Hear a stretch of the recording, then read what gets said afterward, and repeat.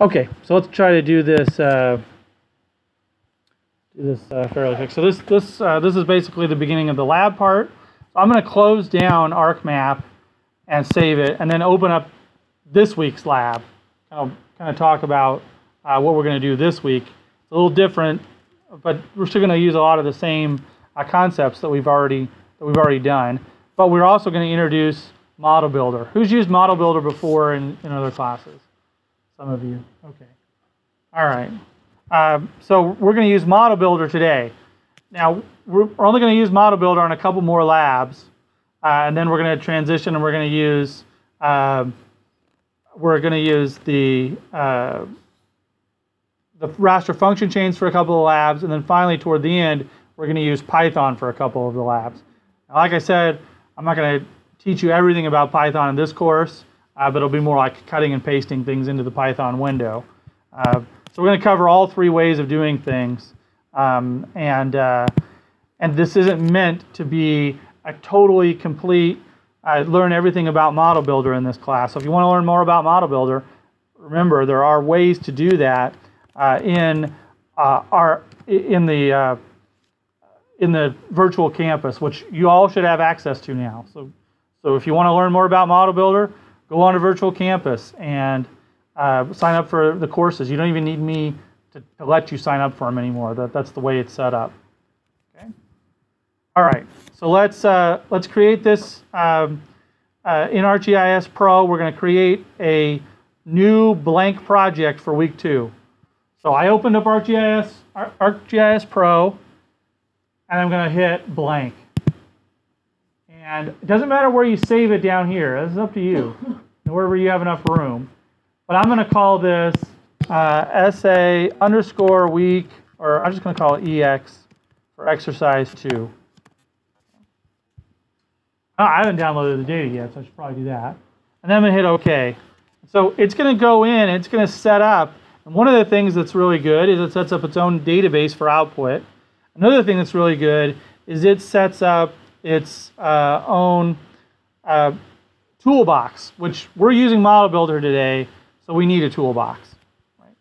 Before I get too far, I should have already downloaded the data, but I didn't, so I will do that.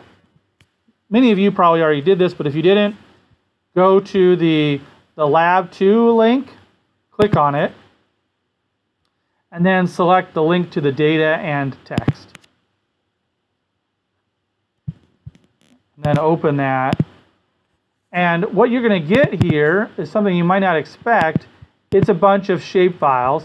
I'm going to put this on C. I'm going to create a new folder. I'm going to call this SA, stands for Spatial Analysis, and just paste it in there. It doesn't matter where you put it, just remember where you put it. So this is where I put it. I put it in C, SA, EX2. That's where I put the data. Now, is this a file geodatabase like the Laguna Beach database? No. This is a bunch of shape files in a directory. And shape files are a different file format. They're an older file format than file geodatabase. But they're actually very similar as to how they store things on conceptually. So they're still, this vector data is stored as a bunch of tables with polygons, points, or lines. Okay. So the first thing we want to do is add a new map. And the lab, I'm going to walk you through the first part of the lab. So the lab has you create a new map, which you did in the last lab too. This time we're only going to create one map. We created one map, we got the map. Now if we go over into databases, we don't see the data we just downloaded. We do see this. This is an empty geodatabase that I just created. We're going to keep that the home geodatabase because it's going to store any of our outputs. Also, it doesn't enter folders. We don't see the data there. Okay? If we want to see the data over here in the catalog pane, then we have to connect that folder into our project. The way we can do that is right-click and say Add Folder Connection. Now we can go to that place. Remember, I stored it in C. I stored it in SA. I don't see SA. This is the same problem I just had, right, with Nick. What's the problem? Refresh. So I hit refresh, and now it will show up. I'll be able to see SA. So ArcGIS Pro is a lot worse than ArcMap was at that. It seems like if you create it, after you open up ArcMap, it won't be there. So you have to hit refresh. So now I'm just going to, once I click on my EX2 folder, I'm going to hit OK.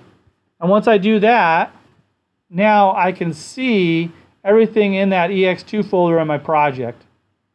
Go ahead every once in a while and hit save to save your project. So I'm going to hit save. I'm going to save my project. Now my project's saved. If I close it and open back up, I don't have to reestablish that link. Now, it didn't move that EXT, just to let you know, it did not move that EX2 folder. It just put a reference to that folder so that I have a shortcut to it. So if I wanted to store it in the same folder as the project, I would have had to remember where the project was. But that's not really important to save it in the same location, especially for this lab. So we've got these 4 input data sets: agriculture, industrial areas, roads, and towns. I'm going to add them to the view. When I add them to the view, ArcGIS Pro automatically zooms to that area and changes the reference projection so that it's the same projection as the data. Now, this is not raster data, but in this lab, we're going to calculate. All the factors are the distance from these different data sets. So we're going to create raster data as the first step. We're going to convert these from from vector to raster by finding the distances. All right. You don't have to do this, but I'm going to get rid of this topographic one, and I'm going to add a new base map. I'm just going to add the light gray canvas base map. Okay. And then I think the towns kind of conflicts with the other, so I'm going to change the symbology. So I click on the symbol, and then I go back and I choose the symbol I want. Oh, that was already there. I don't want 3D symbols. I get, oh, properties. So if I go into properties under format point symbol, I just choose to change the color. I want it to be like, maybe I'll do the points in red because there's no other red on the map. So now all of my symbols are different, just for personal preference here. The other thing that you must do for this lab, and I talk about this a little bit, is zoom out to a position where you've got the entire study area that you want. Something like that. Now I got the entire study area. All right. I'm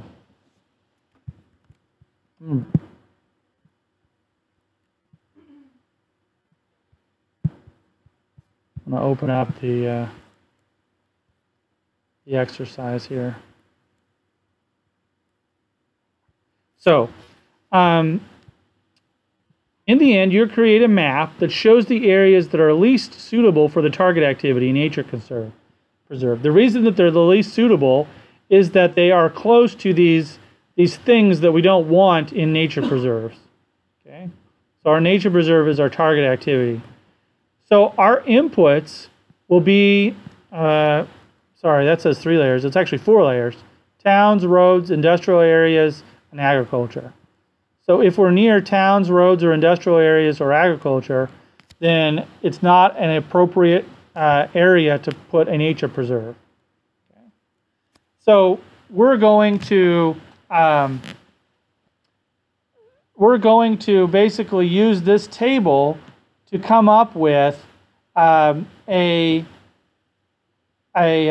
factor rating score for each of these layers. So we've got these layers, and what has to happen is that these are the influence distances. So anything that's within 3,000, I think it's meters of a town is not as suitable as other areas. Anything that's within 2,000 meters of roads is not suitable. Anything that's within 3,000 meters of an industrial area is not suitable. And finally, anything within 5,000 areas of agriculture is not as suitable. So what happens is that the suitability, the degree of unsuitability actually tails off as we get away from the center. And for agriculture, anything that's 5,000 feet, 5,000 meters away or more is totally suitable. It's not at all unsuitable. Anything that's beyond 3,000 in industrial areas is totally suitable. It's not unsuitable at all. But anything that's from 0 to 3,000 on a linear basis is unsuitable. So it starts out at being totally unsuitable right inside of an industrial area or an agriculture area, and it slowly goes out at a linear rate. I've put the formula for the linear rate here so you don't have to calculate it by hand, or you don't have to figure that out. So we'll do that in the lab. Okay?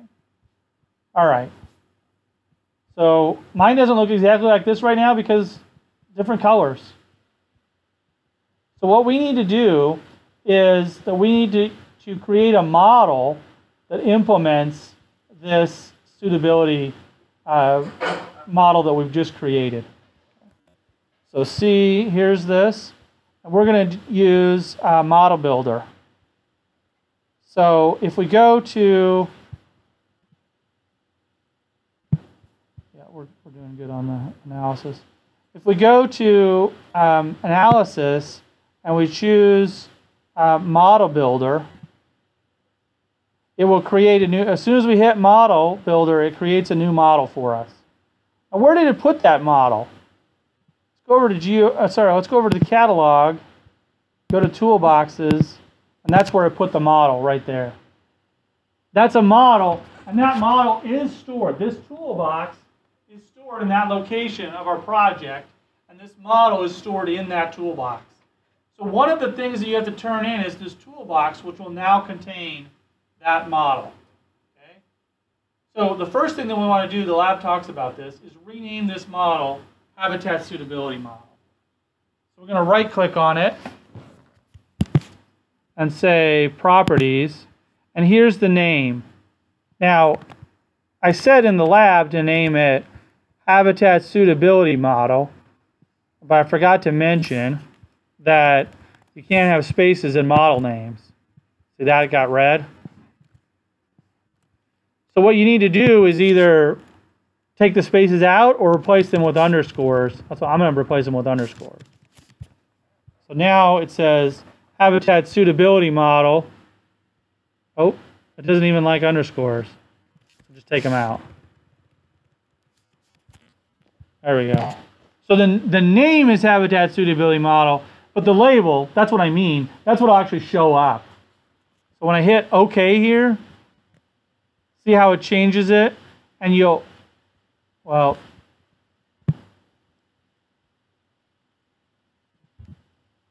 refresh. Maybe I have to hit save. Yeah, okay, I have to hit save. So what you actually see here and here is the label. So that can have spaces in it. But the actual name of the model cannot have spaces in it. I'm not sure what the reasoning is, but that's the way it is. So now we have this blank canvas. And we haven't done this so far. That's why we're doing this together. There's this blank canvas, and this blank canvas is an area where we can chain tools together. So we can run various tools and get the output. And so the lab walks you through this, but what we need to do is for each of these data sets, we need to calculate the distance away from those data sets. So we need to calculate, use the Euclidean distance tool to arrive at values from 0 to however far the farthest value is apart. Okay? So we need to run Euclidean distance 4 times. And the Euclidean distance is just going to output, every cell is going to represent how far every cell is away from a town. And then in the next data set, it's going to represent how far every cell is away from roads, and how far every cell is away from industrial areas, and how far every cell is away from agricultural areas. And each of these is, each of those outputs, how far away everything, those are the factors. So the next step is to create the ratings map. Okay? And I have the formula for creating the ratings map. So first you're going to create the factors, then you're going to create the ratings map, and then finally you're going to do a cell statistics to overlay all the ratings maps together. And you'll have your result. Okay? So I don't actually have the diagram of what the whole thing looks like, but this is the process by which you take all the raw data and convert it to the factor data set. In other words, the distance data set. And then the ratings data set function is just going to be a raster calculator expression. So here's a raster calculator expression. It's going to look like this. So let's walk through that part together. Okay, we'll do this lab mostly together, and I'll just leave the last part, the cell statistics part, for you to do by yourself. Okay, so what we need to do is we need to put on this canvas the tools that we need. So the first one is that distance tool. So I searched for it previously, but let's try to find it this time because we found out where it was. Under spatial analysis, distance, Euclidean distance. Oops. I didn't mean to click on it. Click on it opens it like as if I want to run it. I want to drag it onto here. So this represents the case where I want to run a data set through this tool. Okay? Euclidean distance is the name of the tool that I want to run, and these are the outputs that it creates. I never really mentioned this output. It's not necessary for this lab, but some tools actually create multiple outputs. Usually they're secondary, or they're used less often. The primary output is this one. This is the output distance raster. That's the one that I was talking about, where every cell represents the distance back to the source. Okay? Here, the output direction raster represents the direction back to the source. So that's not really something we really care about in this example, but it might be in another question. Okay? Unfortunately, in ArcMap and Model Builder, you can delete this, but you can't delete it in ArcGIS Pro. If you delete it, it deletes the whole function. So we're just going to leave it empty because it is optional. If I click on this, then I get that's this tool. When it runs in the model, it's going to do this. Okay. You can see that the output direction raster is optional. We don't have to put anything in there. I'm not going to because we don't need it. We don't need it to create that. Okay. All right. So what I want you to do is to right-click on the Euclidean distance data set and say create variable from parameter input or feature source data. So what we're doing is we're creating a new bubble for one of the inputs. Now if you double click on that, it'll allow you to specify what you want that to be. And we want it to be towns. Now, if you want to generalize your models in the future, like in other words, if you wanted to let them choose which data set represented the towns for your particular model, you can right-click on the word towns here and make that a model parameter. What this means, I hit save here, what this means is if I try to run this, I go back to catalog, and I try to run this from here, now I'm allowed to choose the data set that represents towns. So why would this be useful? Well, if I wanted to run this same model, once I build the model out, if I wanted to run it in Mississippi or Europe or wherever, I could choose the towns data set that represented European towns or Mississippi towns, but the model would be the same. So it allows the model to be portable. Okay? So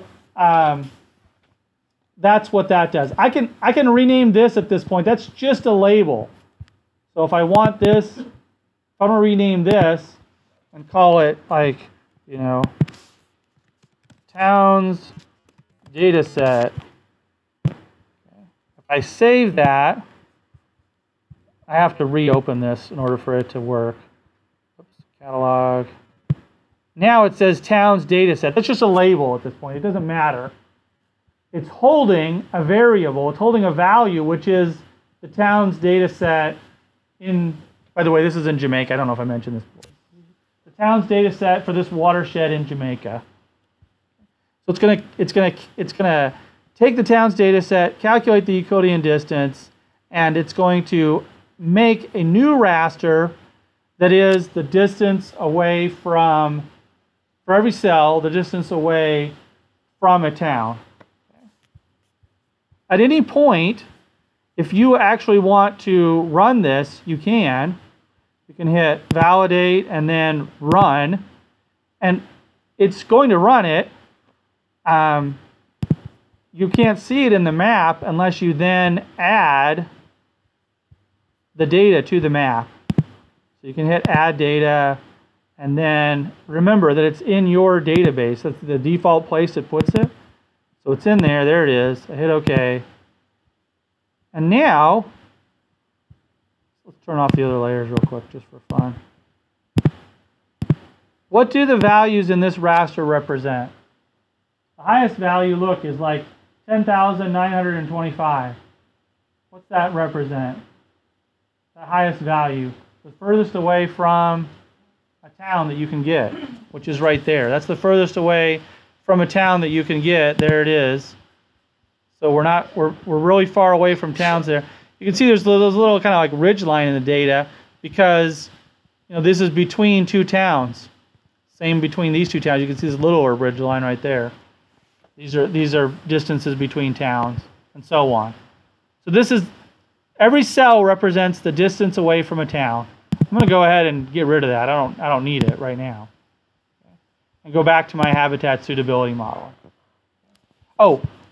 Actually, I don't know if I can do undo. I'm going to add that back in just a second. So, what's the extent of this raster data set? We can see it. There's not any no data. The extent of this raster data set, why do you think it shows that to be the extent?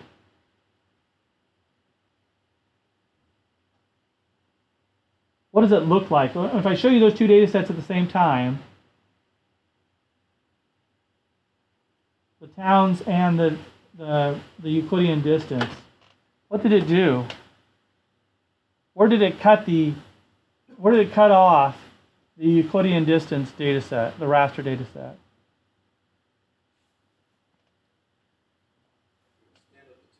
Yeah, it's the extent of the towns. All right? So when you do raster, remember you always have to think about what cell size it's coming up with, and you have to think about the extent that it's going to come up with. So yes, it's the extent of the towns. Now look at where the industrial areas are, right? So I have this problem because when I run industrial areas, the extent of industrial areas is just going to be right here. There's going to be some areas where the industrial area's data set exists, where the Euclidean distance, where the town's Euclidean distance data set doesn't exist, and vice versa. Okay? There's a larger area where this data set's not going to exist. So if I want to combine these data sets, I want them to have the same extent. So I need to, without having a data set that represents my study area, which would probably be ideal, the other way to do this is when I'm running this process, to instead, I'm going to run it one more time, and instead of choosing the default, I'm going to go under environment, and I'm going to say that the extent is going to be the current display extent. So now, when I run this guy, I'm going to get a data set that shows me the Euclidean distance. I'll probably have to add it back in. It doesn't look like it added it back in by default. I'll have to add that back in, and see now it goes over this entire area. Ideally, you'd probably want to have a data set that represented your study area, just a box that represented your study area. But in the absence of that, I've just chosen this area. So I tell you to do that in the lab. And I also actually tell you to choose a cell size of 100, just so it processes a bit faster. So see, if I choose 100 here, you'll see that when I do that, you'll actually be able to see the cells. See how much faster it processed? It was really quick, and because it's a lot smaller on disk. So now you can it's actually, you can't see it much, but the cells are a little bit bigger, so it processes a little bit faster. Okay. So I'm going to remove that, and I'm going to go back to my habitat suitability model. So what I need to do is I need to do this 4 times. In your model, you can zoom out. Okay. Whoa. So I've done that once. There's no reason to move. I could have just scrolled. Okay. So now I want to run Euclidean distance again and again and one more time. I'm running it 4 times. All right. So what I need to do in here is each time I need to do the same thing I did before. Right-click, say create variable from parameter, input. But each time I choose a different input. I'm going to choose roads this time. And I'm going to make this a parameter. And then I'm going to create variable from parameter, input. I'm going to make this a parameter. And I'm going to make this the third one. That's not roads, it's going to be industrial areas. And then I'm going to do this one more time with which data set is left? Agriculture, right? Set that to agriculture. Now, the other thing that's kind of a gotcha that you need to pay attention here to is that hover over each of these and make sure it's a unique name. See how that says Euclidean distance _1 underscore shape 1? Now, it'd be great if that was some better name, right? Like whatever you want. So that's 2, that's 3, or no, that's 2 as well. It does this all the time in Model Builder. So see how these all have the same name? That won't do. If you do that, what's going to happen is it's going to run this, and then and this one has a different name, so it'll be okay because that was 1. You run this, that's okay. But then when it runs this one, it's actually going to overwrite the output for the last one. That's not going to work. Okay? So that's why I think it's best to go in and give these each unique names. So you could call these, like EU or dis towns, dis roads for distance. They don't need to be really big names because they're not the final output. So you don't need them to be names that other people would understand because actually they won't even be, only the final outputs, by default ArcGIS only stores the final outputs. the thing at the very end of the model. But you do need them to be unique, because if they're not unique, it overwrites them. And then when it goes to do the next step, it will use the same as the very last one to run. And that wouldn't work. Okay? You're going to change the name of the one over here. Yeah, and now, look. Here's another thing to point out.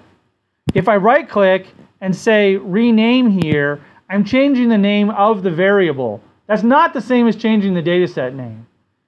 So the variable, don't change that. Change the name of the dataset. Double-click on it and choose a different dataset. So I'm going to call this EU disk because that's the default. And instead of underscore shape, I'm just going to change this to towns. Okay? And then I'm going to do the same thing here. Instead of shape 2, I'm going to call this roads. Okay, so now it's going to save it on disk as a different name. Click again. And instead of shape 2, which would have overwritten, this is actually industrial areas. So I'm just going to call this IA for industrial areas, because I can't spell at all, and I don't even know how to spell industrial unless I looked it up. So I don't want to type all that out. So then finally with this one, it's agriculture, which I'm just going to call AG. Okay. So now they each have a different name. And if I zoom in here, when you change the output name, it will change this name by default. See how it changed that? Okay. Now, if you do the opposite, it's not true. I could decide, I want it to actually say the nice word. Go in here and change this and say agriculture. Call this distance. Okay. So if I change the name of the variable, now if I highlight over this, it didn't change the name of the data set.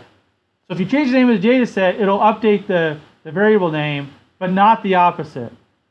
That's because it's meant to put a nice word here if you want.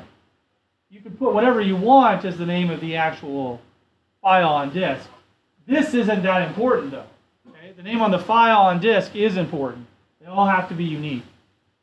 So I'm not going to update any more of these other ones. Okay? But I'm trying to explain that the name of the model builder variable doesn't matter on disk. It's just for your or whoever else is using the model's benefit. The name on disk does matter. Now, see, these all say Euclidean distance 2, 3, 4, whatever. That's fine. You can leave those there. But you could change those as well. You could call them Euclidean distance. You could write out step 2 or step 3. All right. You can hit this auto layout button, which will kind of line them up a little bit better. This is almost what I did here, except for I did it before I turned everything green. Turned everything colored. Now when it's colored like this, when it has colors and it's not gray, that means it's ready to run. So now, if I hit save and I hit validate and run, it would run. The problem is if I run it from here, if I run it from pressing the run button, I can't change any of the environments. So if I actually want to run this and change the environment variables, I have to go back to the catalog and double click this. Now in ArcGIS Pro, I don't like how the save button doesn't change once I save it. But if you don't save it, it won't update. So you do have to remember to hit save. Otherwise, any changes you made since the last time you hit save won't matter when you try to run it here. I'm going to hit Habitat Suitability Model. I can leave all the defaults because these are the actual layers I want to run. But if I did, let's say I got a new towns data set, then I could choose that new towns data set. All right, under environments, I'm going to change the default extent to be the current display extent. I'm going to choose the cell size to be 100. And I'm going to run. So now, watch when it runs, I can actually show the results as it's running here. It's running each of those models. So now it's running 3, now it's running 4, and now it's done. So it ran all of those.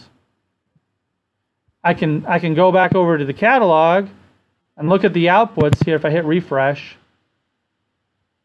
I'll see all those outputs. And I should probably go ahead and delete this one that it created before. No reason to have that there.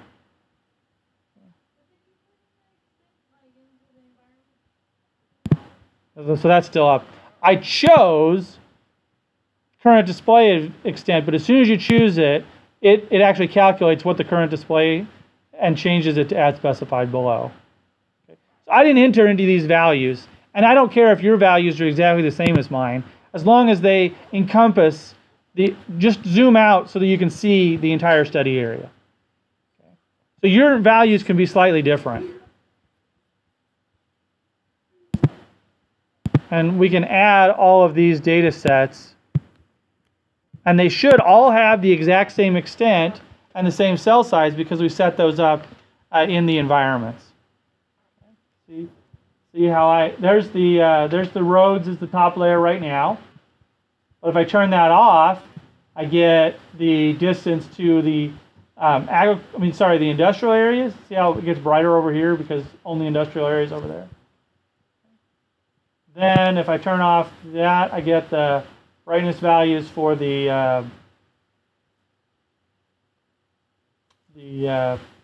agricultural areas, and then finally the towns. So that looks like it's working. Yes, that's all I changed. Did you get a different map? Okay. Apparently, you have to change the extent on every operator. So you do if you try to run it from. If you try to run it from here, you're going to have to change it on every operator. If you try to hit the run button, is that what you did? No. No. You shouldn't have to if you go over to catalog and then double-click habitat suitability model. You should only have to change it in this dialog right here. That's what I did.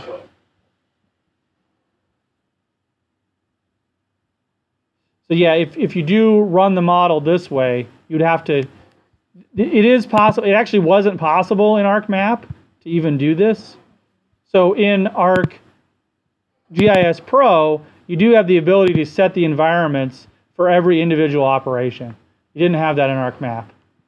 So if you want to do that, you could do that there, but to me that's a big pain. So I save it and do it the way that I used to do it in ArcMap and just run it from this window.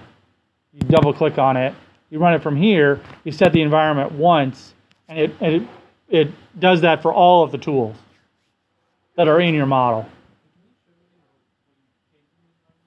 Yes, you change the extent to current display extent, and you change the cell size, which is less important. The cell size is less important. But change that to 100. I think the default that it comes up with is like 80 or something, so it's pretty close. That's fine. No. Nope. I'm just showing the intermediate step. But you will notice that you don't even see these because it doesn't actually store those on disk. So you shouldn't see these 4 data sets. You only see. So these 4 data sets are now we're just starting our model. These are the factors that are going to go into our model of creating a data set that represents the areas that are the least suitable for a nature preserve. So those are our factors right there. I'm going to delete those. We don't need them, as I mentioned. That was your question. So now the next step is, and I don't think in the lab I actually ran it. The next step, which is the last step that we'll do together, is that we're going to do the raster calculator operation. The reason I do this as a raster calculator operation is that it's I'm going to add 4 of them. Is that it's it's a big formula, not a big formula, but it would take 3 tools to do this whole formula, and you would still need a raster calculator function, I think. Okay. So what we can do here is in each of these raster calculator operations, if you click inside of them, and then right here, I think you can cut and paste it from the lab. Maybe you can't. You can't cut and paste that from the lab, but you can get close. You can cut and paste this. See this right here? Oh, and there's one tool that I actually forgot. This tool is actually really similar. This conditional tool is really similar to the set null tool, except for instead of setting things to null, it says, okay, if something is true, give it this value, and if it's false, give it this value. So if every cell, I'm going to look at the value, and it's going to go through this criteria. If it's true, it's going to get value A, and if it's false, it's going to get value B. So it's kind of like set null. Set null worked like that too, where we said, if this criteria is true, give it a null. If not, give it this other value. So they're really similar, except for we're not saying null. We're saying both values are available to change. So the conditional operator, the con operator, is actually used a lot. Another way to say it is it's the if-then operator in ArcGIS. And so what we want to do here is to change the XXX's to mean the particular factor for that class. So we have the distance to the towns, the distance to roads, the distance to industrial areas, and the distance to agricultural areas. Those are the factors. So each time we're going to replace the factors with these triple X's, and we're going to replace the appropriate distance values with the ZZZs, and the appropriate factor score with the YYYs. Okay? So let's look at the table, because we need that to replace these values. So here's the table. So the YYYs are going to be is going to be 20, and the ZZZs is going to be 300. And then I'll explain what this math does once we get the formula typed out. So this will be 20. This will be, or did I get that backwards? I got it backwards, sorry. So 3,000, and this will be 20. Okay. Yep, and that'll also be 3,000. So sorry, I said that backwards, but I'll explain the math here in a second. So we're going to go with towns first. Oops. It'll change, yeah. It's because my quotes were actually slightly different types of quotes. Oops. It's probably better to just delete the whole thing right there, this part, and hit towns again. All right. So it should look like that. I'll make this bigger so that it all goes in one line. And then you actually want the output to also have a unique name. And so the last thing I would do is call this, I'll call this rating for towns. And I'll call the other one rating for roads and so on. Okay, let's think about this math here. So what we're doing is we're saying, remember this is the if statement. If this statement is true, then give it this value. If it's not true, then give it the value of 0. It says 1 minus, sorry. Yeah. So what we're doing is saying if the distance is less than 3,000, if it's less than 3,000 meters away, if that's true, then we're going to assign it a negative rating score. And that negative rating score is just going to be related to the distance. It's a linear, so it's going to go, the higher the distance, the less bad it is. Or the lower the distance, the more unsuitable it is. So if we get a value like 0 here, 0 divided by 3,000 is 0. So 1 minus 3,000, or 1 minus 0 is 1. Okay? If we get a value of 3,000, 3,000 divided by 3,000 is what? 1. So we get 1 minus 1 is 0. So right at the edge, in other words, 3,000 meters away, we're going to get the same value that we're assigning everything beyond 3,000. So what we're doing is anywhere where the value is 0, in other words, inside the negative thing, okay, the negative externality, inside that, the value is going to be 0. And then as we travel away, the value will, well, the value starts out at 0, but now it's going to be 1, and it's going to trail all the way off to 0 as you get all the way out to the very edge. So we're flopping it so that 0 becomes 1, and then it trails off as you get 3,000 meters away to 0. So it's a linear scale, 0 out to 1. And then we're flipping it around, so it's 1 out to 0. Then we have to multiply it by the actual rating score, in this case 20. So towns are less problematic than, let's say, industrial areas. Industrial areas, we really want to stay away from them. So we have a higher negative score. These are all negative scores this time. So these are twice as bad as those. So the first part of this equation just turns everything from being 0 to the distance to being 1 out to the maximum distance, and that's 0. So 1 to 0, and then we multiply it by whatever the value is, so that now they'll range from 20 down to 0 instead of 1 down to 0. So that's what this math did. That's what that conditional statement and math did. So if we hit OK here, it will actually automatically link these two up. In our math, it didn't create that little link. It still worked right. It just didn't create the link to show you. It wasn't like smart enough to figure out that you chose that layer. But in our catalog, it does that. All right.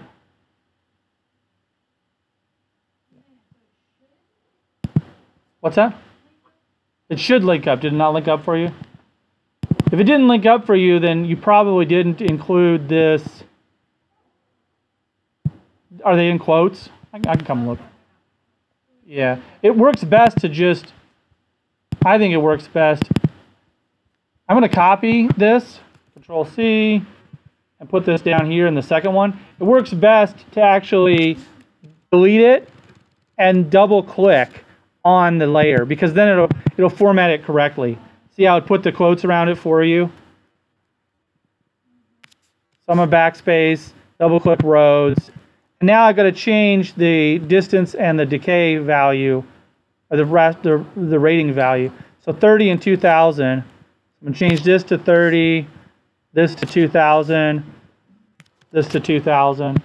Now out, and I'm going to change the output. I got to call this something different. I'll call it rating roads. Okay. So now I have that one and that one done. So now I need to do this again. And again, I can just copy and paste it, but I need to replace everything. So towns now gets placed with the change to the IA.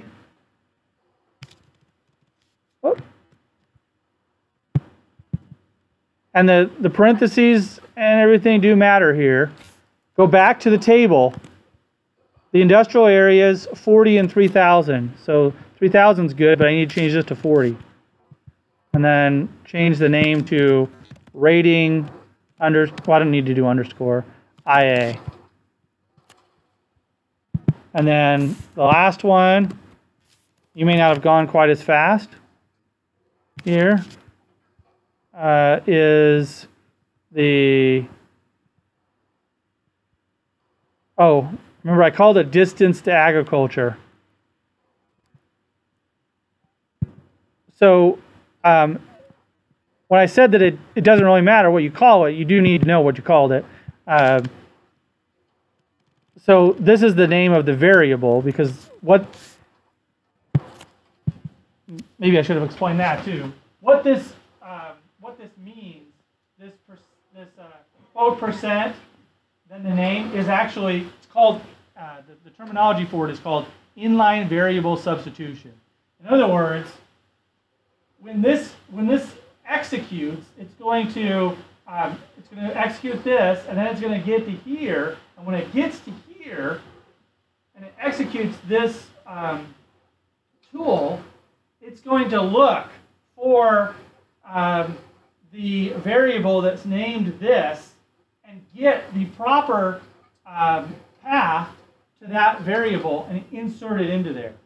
So that, what's the path to there? Over. So here's the path to the agricultural data set. Oh, it's this one, actually. So it's going to get this value, and it's actually going to insert it and put it right there. That's what that means in Model Builder. So because Model Builder can't rely on that even existing right now, so you can't put the path there because that file doesn't exist at this moment. But you're telling it, yeah, it'll exist before you run. Don't worry about it. All right, and then I'm going to call this a rating tag. All right. So now this should work. Now if I just go right back to the catalog and try to run this, what's the problem going to be? What other steps did I leave out? What do you think of some steps I left out? If I just hit run right now, there's actually two things. Yeah. So one thing is I didn't save it, so I got to save it, and it kind of gets confused if I try to actually have it open when I save. So hit save, then now go back and try to run it. So that was the first thing. What's the second thing if I want everything to have the proper extent? What do I have to do? Yep, set the environment. Current display extent. And then set the cell size. I'm going to set it at 100 again. That doesn't matter as much. But all right, now I'm going to run this. Okay.